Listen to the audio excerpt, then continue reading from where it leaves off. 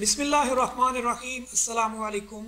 In today's video, we are going to talk about bad debts and the provision for doubtful debts.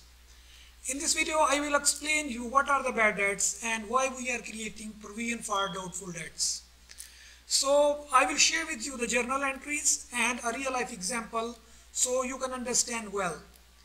So I will also show you the effects of provision for doubtful debts in our income statement and in the balance sheet.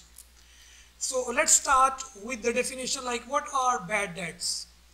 As you know, when we are selling goods on credit to some customers and the customer is not going to pay us, so those debts called bad. So those are bad debts. And when the companies are selling goods on some terms like 30 days or 60 days to some clients and they don't know that they will get the money from those customers or not. They are uncertain that they are going to receive that money or not. So companies are creating a provision for those bad debts. You know why they are creating the provision? To see the true picture of the income statement and balance sheet of the receivables. Because none of the company are going to get 100% receivables. Companies are losing their money either by the client closed down, maybe bankrupt, maybe dissolved due to some circumstances like recession. Some companies close down, so you are not going to get the money. So to cope up this situation, companies creating the provision for doubtful debts. Now let me share with you a real life examples with the journal entries so you will better understand the provision for doubtful debts. So let's move to our screen. Here we have bad debts provision real life scenario. In year 2017, total account receivables were 100,000 and company decided to make provision of 10%. So what journal entry we will pass? So for the 100,000, we will take the 10% of this 100,000 and we'll create an entry, bad debts provision expense account to profit and loss. After the operating income, we are recording these expenses. So bad debts provision expense debit and provision for doubtful debts in balance sheet under the current assets, like we are dealing with the depreciation. This is the same account we need to create as an asset but as a credit balance with the minus figure. So the next, in 2018, the total account receivable, they found that they increased 150,000 and the company decided to make a provision of 10% again. The company is still thinking that the 10% they are not going to receive from the clients. So journal entry is 150,000 multiplied by 10% is equal to 15,000. So the total provision should be 15,000 till 2018. So in the last year we had 10,000 and we need to add more, like 15,000 minus 10,000. So total provision value should be 15,000. You need to keep in mind this thing, that total provision value should be 15,000.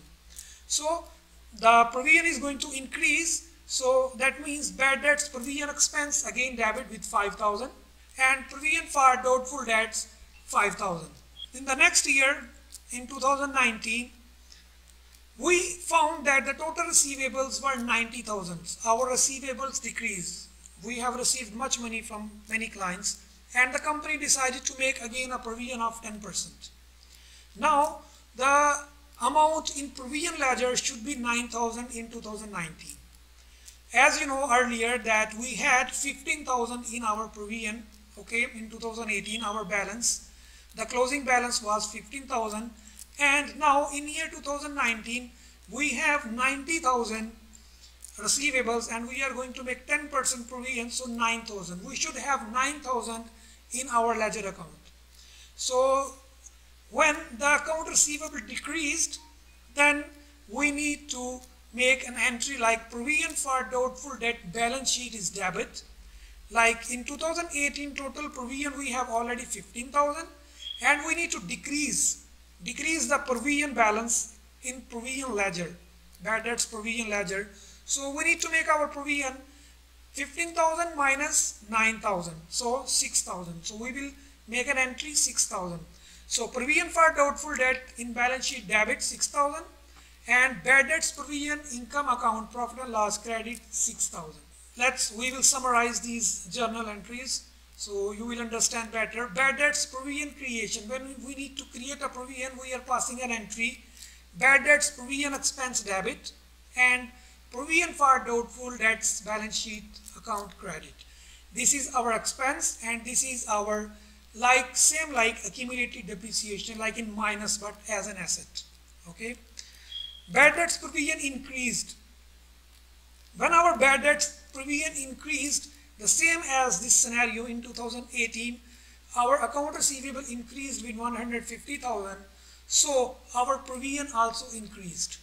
So here we need to create another entry, same entry, bad debts provision expense debit, but the difference, existing provision, the balance of ledger, and a new provision. We need to minus that provision, and whatever the balance will come, we need to make another entry to increase the provision.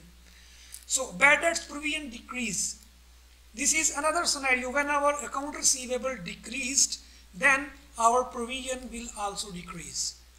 As you have seen in 2019, our account receivable decreased to 90,000 and we need to make our provision 9,000 in our provision ledger.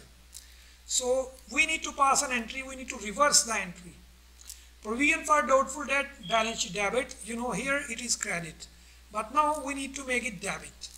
And bad debts provision income account in profit and loss credit. So it becomes our income. Now let's talk about the effects of provision for doubtful debts on income statement. So we will head over to this sheet. In year 2017, profit decreased by 10,000. In 2017, we made 10% provision for 100,000 account receivable. So this 10,000 we made as an expense. So our profit decreased due to that. In 2018, our account receivable increased to 150,000. So our profit decreased by 5,000, 10,000 in 2017 and 5,000 further in 2018. In 2019, profit increased by 6,000. How? Our account receivable decreased to 90,000. So when we make the 10% of 90,000, it becomes 9,000. So 15,000 minus 9,000 becomes 6,000. So our profit increased by 6,000. So net effect on our income statement in these 3 years, 10,000 from 2017, 5,000 from 2018, minus 6,000 from 2019. So equal 9,000. So overall net profit decreased by 9,000. So this is the complete effect of above entries in 3 years in our bad debts provision and also in our profit and loss statement. So let's move ahead and we will see the balance sheet effect. Bad debts provision effect on balance sheet. In 2017, total receivables minus provision for doubtful debts is equal to net receivable. When we are going to make a balance sheet, our account receivables were 100,000. So we made a provision of 10%. So 10,000 minus is equal to 90,000 net receivable will be shown on balance sheet. In 2018, total receivables 150,000. Our provision increased like 15,000. 10% of the 150,000 is equal to 135,000 will be our net receivable will be shown on our balance sheet. In 2019, our total receivable decreased to 90,000. So the 10% of the 90,000 will be 9,000 and it will become 81,000 net receivable, which will be shown on the balance sheet at the accounting period of 2019. So this is the concept of provision for doubtful debts. This is the way we can record our transactions. And guys, I hope you like my today's video. And if you feel any hesitation or in understanding, please do write in comments. So I will reply you as soon as possible. Thank you very much for watching this video. Please subscribe my channel because your subscription keeps me motivated to create more videos for you. Thank you very much and good luck and goodbye.